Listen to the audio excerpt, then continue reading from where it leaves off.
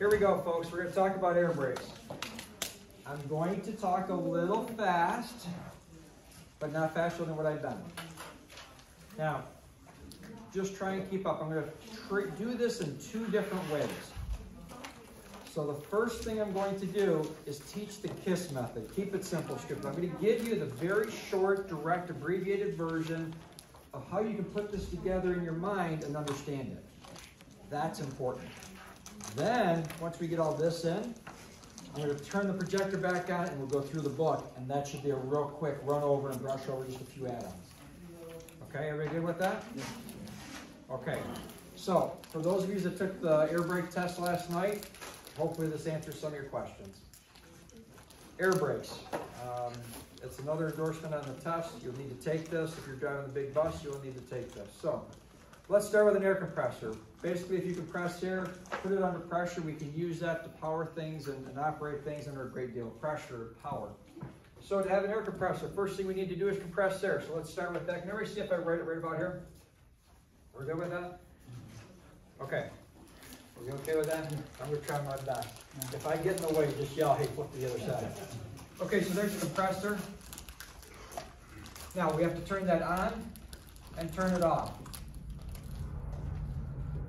It's called cut in and cut out. Cut in pressure, turn on pressure, is anything less than 100 pounds. Turn off pressure, cut out pressure, is 120 plus or minus 5. That little switch mechanism just keeps turning it on and off, okay? Little governor. So all your pressure systems, all your air systems on every commercial vehicle is running between 100 and 120 pounds. When we say normal operating range, that is normal operating range. Does everybody understand that? Two things happen to air when you compress it. Does anybody know what those two things are very quickly? It heats up, it increases in temperature because we're forcing friction. We're forcing molecules against themselves. That creates friction. That friction will increase temperature. The second thing is moisture. In the atmosphere, right now we have water in the air. It's in gas form, correct? When we compress it, it changes that form from gas back to liquid, okay? Now, when you think about the air systems, think about breathing through a little straw, a little coffee stir type straw. Everybody with me on that? Do you want anything in that straw? That's the only way you can breathe. No, that's about the size of your valves in your air system. Do not compromise your air system, which means we need to get all the air, the water out of this. No dirt in this, no bugs in this. It has to stay completely clean. So the first thing we're going to do is we're going to try and get rid of that moisture. So we're going to run that over here to a unit called an air dryer. And that's going to be connected with the governor that turns the compressor on and off. So when the compressor turns on, the air dryer turns on. When the compressor turns off, that turns off. Now, if you're next to an air vehicle, you're going to eventually hear it go, right? Everybody heard that? That is the air dryer expelling all the moisture that it collected during that cycle. You want to pay attention to that because if there's oil in that, that means that there's probably a problem with the compressor and it's allowing oil to escape. That should be just moisture coming out of there, just the water coming out of there. That's it. If this is going off every 30 seconds and you're not using air, there's a problem. Listen to your vehicle. It should go off, and that should be the end of it until you start using air. Okay? Everybody good so far? Okay. From the compressor, we go to the dryer. The dryer is not going to get all the moisture out, so that's going to go to an air tank. Okay? Air only goes one way through the system, though. So with the air tank, we're going to put a valve on here, a little drain. Now, at the end of the day, that's when we drain it, because that's when it's its warmest. There are automatic tank drains, there's manual tank drains. However it is, it's your responsibility to make sure it's drained at the end of the shift. Okay, get the moisture out. Now, second thing, to keep the air going one way, we're going to put a one-way valve in there. One-way check valve. That allows ball and socket. Air pushes in, the ball goes in towards the tank, it allows air to escape and go into the tank. When you stop pushing air in, it brings that ball back into the socket and seats it up. So that's what holds it in. Everybody good on that? Fantastic. Now, what happens if this doesn't turn off? If that doesn't turn off, we have a problem, don't we? Okay, so there has to be a safety valve in there, because if this doesn't turn off and we get too much air in there, the system can explode. The safety valve will be mounted at the top of the tank. Okay. The phone's going on. safety valve. That will open up at 150 pounds pressure. Okay? When you hear that, that's just like a spring compressed thing like you have on your hot water tank. The spring will compress at 150 pounds pressure, allow air to escape through the tank. Okay? When the air gets below 150, the spring wins and closes the valve back up. It's a very simple idea. Okay, it's going to sound horrible though when it goes off. Any questions on this? Okay, from this, we're going to go into the braking system. We have the steer tire over here. We'll have the drive tires over here. From the air tank, it's going to go to these valves to stop the vehicle. Very simple idea. That is called a single air brake system, and it's obsolete. You will not see that unless you see an old vehicle like in the 70s or older. Why did I take the time to teach that? Because you need to know the basics first. What is the main engineering flaw or defect in that type of system? You're right, there's no backup. If the system has anything compromised, we've lost the system, right? Everybody with me on that? Great, so they come up with a better idea. We'll add another air tank. Same valves now, so we have the one-way there, we have the safety valve and a drain. Everybody with me on that? Mm-hmm. Let's label these so we can identify the tanks. So this one will be your primary tank. This one will be your secondary tank. This one will be tank 1. This will be tank 2. This will be a wet tank. This will be a dry tank. Okay? This will be the front tank. This will be the rear tank. You see how this goes? You see the rhythm that they have here?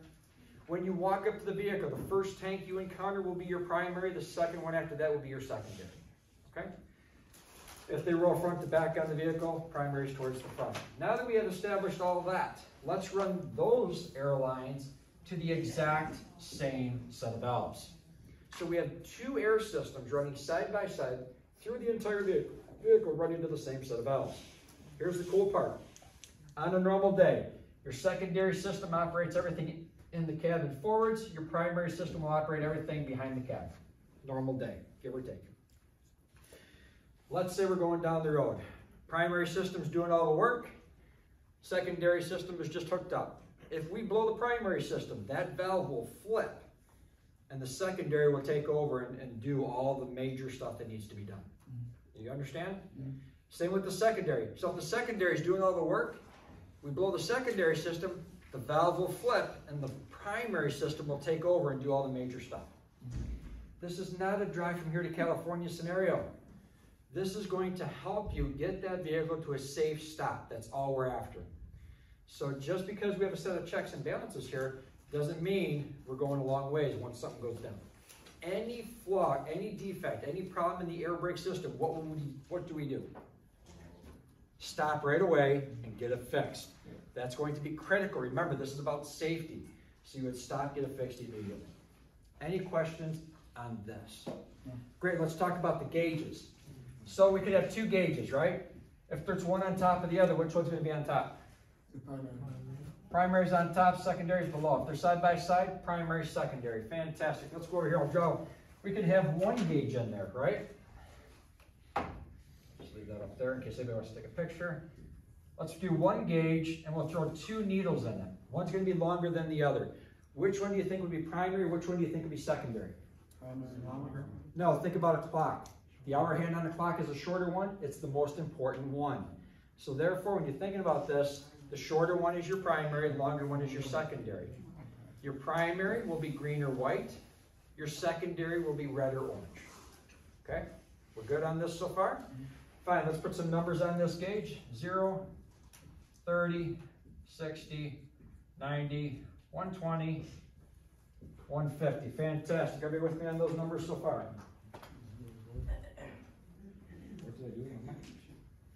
Wow, I lost my brain today, folks. Holy moly.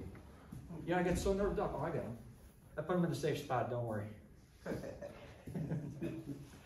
Okay, we say normal operating range. What is normal operating range? 100 to 120. So that means that those needles should always be in that zone. Everybody with me on that?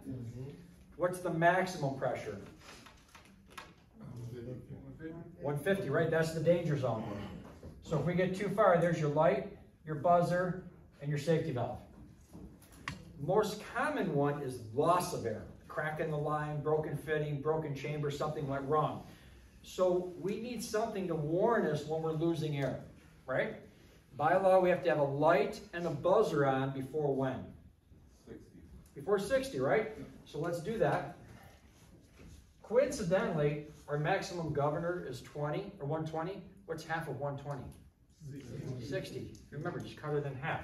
There's your light. There's your buzzer. Now, what's half of 60? 30. Okay. Now, that's when the brakes are going to start coming on, but we will give it a range. It's going to go 20 to 45. That's the range where the brakes are going to start to reapply on the vehicle. Did I lose anybody at this aspect yet? We'll talk about why the brakes come on in a few minutes. Right now, just understand the air compressor has an on-off switch, 100 to 120, right? We have to get the moisture out of the air. There's the air dryer. Put it into the primary and the secondary tank. These tanks filled up. They have one-way check valves on them, okay? They have safety valves on them. They have drains on them. From there, they go through the system. We're good with this? If anybody needs to take a picture of that, hurry up and take it. So I'm going to erase it here in a minute. So you got to do it really fast, folks. I'm down to 16 minutes. We might run over. Okay. Again, keep it simple. This is the key to this. Keep it simple. All right? We're good? 5, 4, 3, 2, done. Okay. Hope you got it. Okay. I feel guilty, Rachel. Let's talk about why the truck brakes now. Why the truck would stop. Why the loss of air. Okay. There are two ways to stop a wheel from going around. We can push it from the inside out, right? So that would be what type of braking system? Drum braking, right? Because you have the pads on the inside that push against the drum that's going around. The other one would be to grab onto the wheel from the outside, right? That would be disc brakes. That's what a lot of your cars have on. They have disc brakes, right? You have the caliper, and that's pushing on the pads, which push on the rotor, and that stops the wheel. Make sense? Do they put disc brakes on commercial vehicles? Yes. Okay.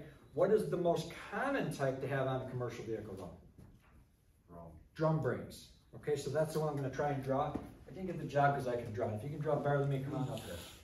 Okay, there's the circle. There's your drum. Okay, it's a circle. Work with me. Okay, here's your brake shoes. The brake shoes will sit on the inside. Okay, so on one side they'll be mounted by pins, and then the other side we're going to spread it apart. Okay, there's a couple things we could do to spread it apart over there. We could put little pistons in there, or a cylinder with pistons coming out. Put a big wedge in there. The most common is an S-cam. It's in the shape of an S. When the S stands up, it forces them apart. When the S lays down, it allows the shoes to come away from the drums.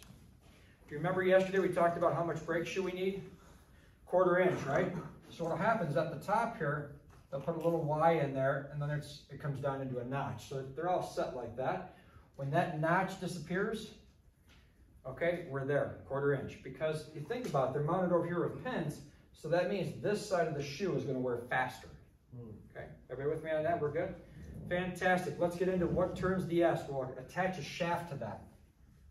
Okay, permanently mount it. So when the shaft turns the S. We're good? Need something to turn the shaft now. So they put a lever on that. So now when that lever pushes on that shaft, it gives it power, right?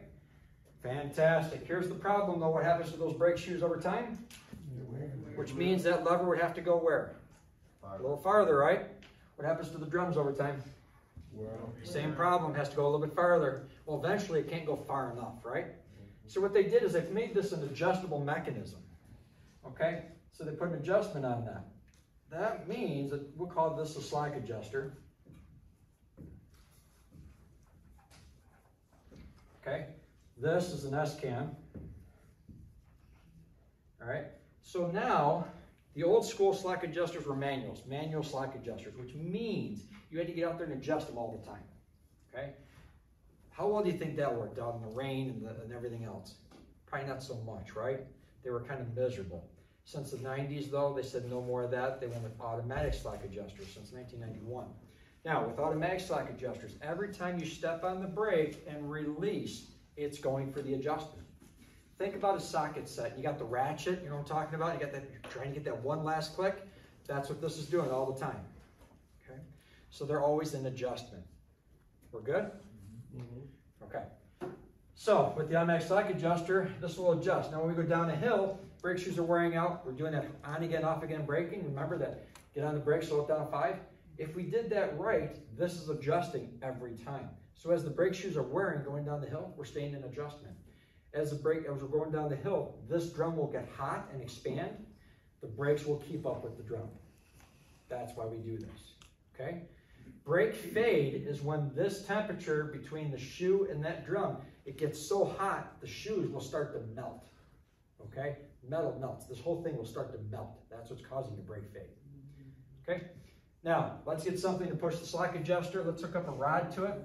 Well, a rod, a piece of metal like that, there's only one way to do it. They put a clevis on there. So that's just going to screw on that little cylinder, kind of like a nut and a bolt, if you will. We'll put a pin in this, and now that allows for movement, right? So the push rod can push on that slack adjuster and allows for movement under pressure. Did I lose anybody? Yeah. I know I'm talking kind of fast. We're okay? Glad you are. I'm sweating now. Okay, so let's talk about a spring brake chamber. Okay? Spring brake chamber. We're going to split this chamber in half. It's one chamber, but on the back side, we're going to put a huge spring. Does anybody know what the strut looks like on a car? It's a big, heavy piece of metal spring. It's about the size of that marker, right? It's very heavy metal. They will take that spring sits about that tall, and they will compress it into about 1.5 inches. Very dangerous. If that spring comes out of that back end of that chamber because it's rotted out or broken, it can kill you. This is a very dangerous scenario. There will be a pressed-on clamp there. It will not be a screw-on clamp. You can't take that apart. All right. So on a normal day, that spring is trying to do what? Expand, right? If that expands, pushes on the push rod, pushes on the slack adjuster, turns the S-cam, and makes the shoes push against the drum. So the entire time that this vehicle is sitting with no air in it, that spring brake is pushing and holding the brakes. We're good? Simple concept. It works. It will never be on a steer axle though. Okay, it's only going to be on drive axles. Your steer axles will never have springs on them. They will only have service chambers. Okay? So now I want to move the vehicle. Here's the problem, right? I want to move the vehicle. In order to move the vehicle, what do I have to do to the spring? Compress it, right? So they put a rubber diaphragm in here, kind of like a big balloon area, if you will. And what we do is hook up an air line to it. That air line will put a constant supply of air, expand that balloon, and compress that spring. It's called a spring chamber. That red line is your emergency line. Okay? So the entire time that that vehicle is going down the road, we have air holding that spring compressed. Do you understand that? If we don't have air holding that spring compressed, we break that air line, what happens? The spring comes out and that wheel locks up. Okay? Now remember, we just talked about the gauges. Normal pressure is 120, half of that is 60. There's your light and buzzer. Around 30, right? 20 to 45, what's happening? Brakes are coming on because we don't have enough air pressure to push that spring. That's why. That's what's happening. So if we lose enough air in the system, the vehicle is going to stop. Okay. Now let's talk about the front part of the chamber.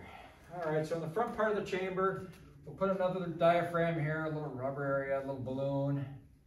Okay, we'll put a spring up there, just enough to keep the parts moving in and out though. Because now as we go down the road, we have a constant supply of air in that.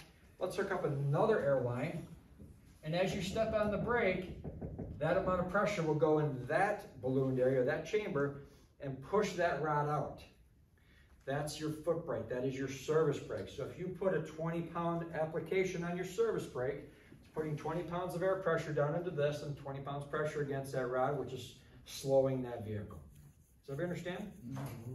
We're good with that? So you understand what's happening in that brake chamber now? Mm-hmm. Fantastic. Okay. Two systems. We have the emergency system, right? Always color coded. What's the color coding?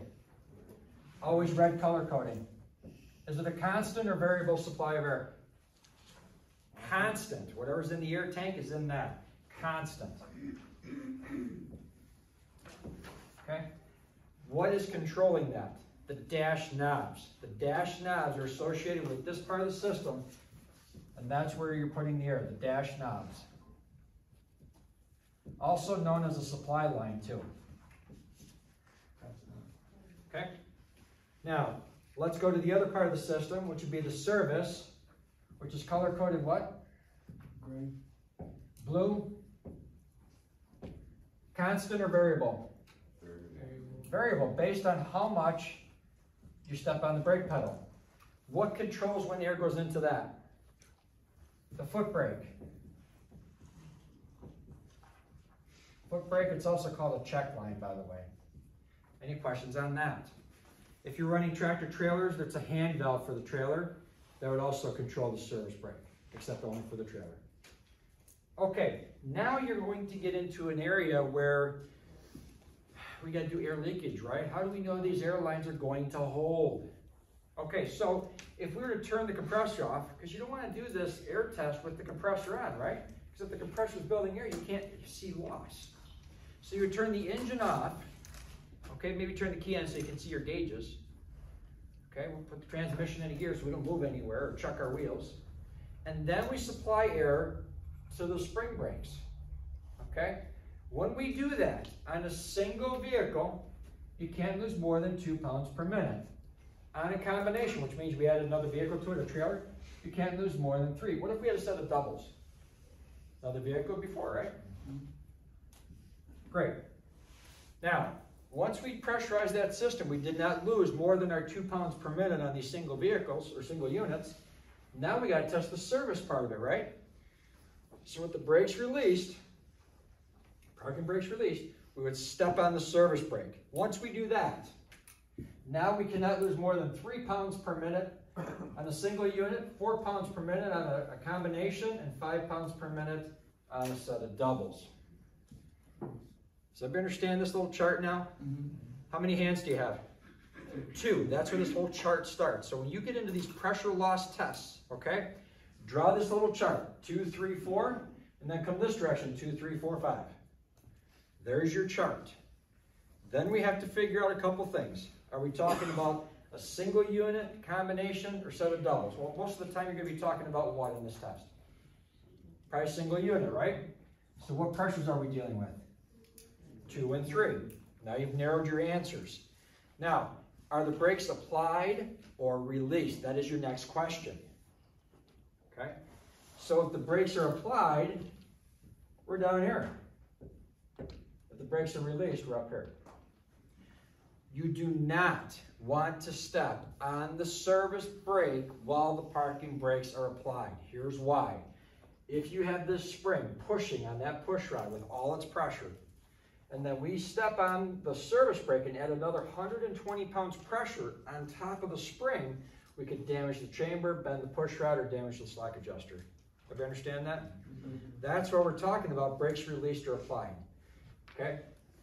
When they say released or applied, they're actually referring to the service brake. So the service brake's released or the service brake's applied. Okay? That's how you figure out your determination of the air loss rates. Okay? Now, the air compressor, remember we talked about the air compressor? The air compressor, we have to check that as well. So the air compressor, once we get done with this test, has to build from 85 to 100 pounds in less than 45 seconds. Okay? That's how we test our air compressor. Very specific area, very specific test.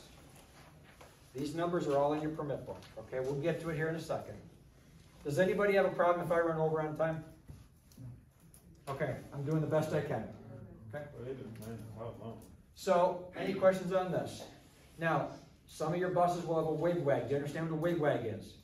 The wigwag is right by the visor, and it's a piece of metal that comes down in a wag in front of you, like the old school buses. They'll come down a wag and say, hey, by the way, we have low air pressure. Okay? A lot of those will come out at 75, 85 pounds. Okay? That can come out with the light and the buzzer right around 60. That's fine. Some of your warning devices on the buses may come on between 70 and 85 pounds. That's fine. The minimum low pressure is 60 though. Okay, we're good with that? Any questions on this whole system here at the moment? Fantastic. I'm going to get this string back on. I want to go through that permit book very quickly. This won't take long now.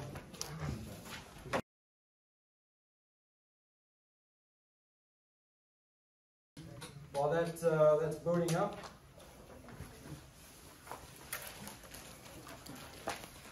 so starting at the top here, we understand the systems. We understand what the service brakes are now. We understand what the parking brakes are and emergency brakes. Okay. Talk about the air compressor. Any questions on the air compressor? Any questions on the tanks? Tank drains? Alcohol evaporator, I'll talk about that. In cold weather, what they will do is sometimes put alcohol through the system to prevent freezing. It's only in cold weather conditions, and it would shoot a mist of alcohol into the system after the air drying, okay? So on cold days, cold weather days, you would have to check the alcohol level. Make sure you top it up and deal with it every day. Okay? All right, folks. The brake pedal, safety valves, all that stuff, we're good with that? Foundation brakes, that would be your basic brake system. That's called the S-cam brake. That's the drum, the push rod, all that stuff. That's what they're calling the foundation brake. Remember, anything in the box is fair game. Wedge brakes, disc brakes, we're probably not going to talk about a lot of that. The power screw is kind of the adjustment in the disc brakes. So they may ask a question about that, but that's about it. Supply pressure gauges, we talked about those. Air application pressure gauge, that would be a gauge that shows how much pressure you're applying to the foot brake. Okay? Low warnings, we talked about that. We already talked about the wig-wag. A stoplight switch is the brake lights that come on when you step on the brake. Front brake limiting valves, there won't be any questions on that. What that was is old school trucks. There was a valve on the dash that would cut the air pressure to the steer tires by half. That's all prior to 1975. We're probably not going to ask any questions on that. We all understand what spring brakes are now? Mm-hmm. Parking brake controls, any questions on that? No. Modulating controls, that's old school trucks again, really old trucks. There's a modulator. So basically, if we had a problem, we'd throw the parking brake on with this modulating control and it'll bring the parking brakes on in increments. Okay, dual parking control valves. This may be something on a bus. It's the only place you will see it. That's the yellow dash knob, the yellow diamond, and this would have two of them. Okay? One is your normal system, the other is a backup. It has its own tank, its own system, and it's spring loaded. So let's say your bus broke down in the intersection, you could push that valve and hold it and just drive that bus out of the intersection enough to get out of harm's way. That's all that dual parking control valve is for. It's just in the emergency. Your parking control knob, again, is the yellow diamond. ABS, any questions on that? Okay, I'm going as fast as I can. I don't know where they're going on. I'll be done this before that comes on. Dual air brake systems, any questions on that? Okay. Inspecting the air brakes. Again, this is all part of the inspection process. Nothing really changes, just make sure everything is working. That's the key to that. Now, everything in a box. There's a box here that says the manual adjustment of automatic slack adjusters is dangerous because it might give a driver a false sense of security regarding the effectiveness of the braking system. Does everybody understand that? So even if you adjusted it, if it's a bad slack adjuster, it's going right back out of adjustment. Okay, so don't adjust them, that will be on the test. Anything in the box will be on the test. Check your drums, linings, hoses, we talked about that. Make sure they're not cracked, bent, broken, or leaking. Test your low pressure warning signal, we talked about that. Low pressure signal, check the spring brakes come out automatically, okay. So continue to fan the brakes, we're going to be fanning down, making sure those dash knobs pop out between 20 and 45. There's your air pressure buildup rate, 85 to 145 seconds. There's a picture of the wig-wag to the right side. We talked about the leakage rates. Any questions on that? Okay, air compressor should turn off right around 120 plus or minus 5. The folks are saying 125, which I'm fine with. How do we test the parking brake? The same as what we did yesterday in the hydraulic system. You put the parking brake on, you put the truck in gear, and you give it a little tug. That's how we test it. To test the service brakes, we release the parking brakes, drive it about 5 miles an hour, step on that service brake, and that should bring that vehicle to a nice stop. Okay? Any questions on that? Okay, ABS, air brakes, it's all about the same. Moving through emergency stops, control braking, and emergency stab braking, all the same as what we just talked about. Stopping distance, this you will need to know. Brake lag is the amount of time it takes for the air to travel through the air system to apply the brake. Brake lag will extend your stopping distance. Okay, so we're going to look at the stopping distance. We have perception plus reaction plus brake lag plus braking. Now what that does, that adds 32 feet to the whole stopping distance. That brings your total stopping distance over 450 feet. You will need to know those numbers for the test. 32 feet is what it adds, brings your stopping distance over 450. Length of a football field is 300 feet, so it's over the length of a football field. Brake fade versus failure, we've already talked about that. Proper braking technique, any questions? You said 32 feet to add, and then what you said? That's on top of everything else. Okay. So that brings you to about 450. They may ask you a question regarding a football field. The length of a football field is 300 feet. This is more than the length of a football field overall. Okay. Now, they do have another box here that says never leave your vehicle unattended without applying the parking brakes or checking the wheels. Your vehicle may roll away. Any questions on that? There are only 2 times when you don't set the parking brake right away. If your brakes are wet and it's freezing conditions, or if your brakes are excessively hot coming down a hill. You get to the bottom of the hill, don't set the brakes. It will destroy the drums. Okay, and it actually can melt the shoes to the drums. Any questions on any of that?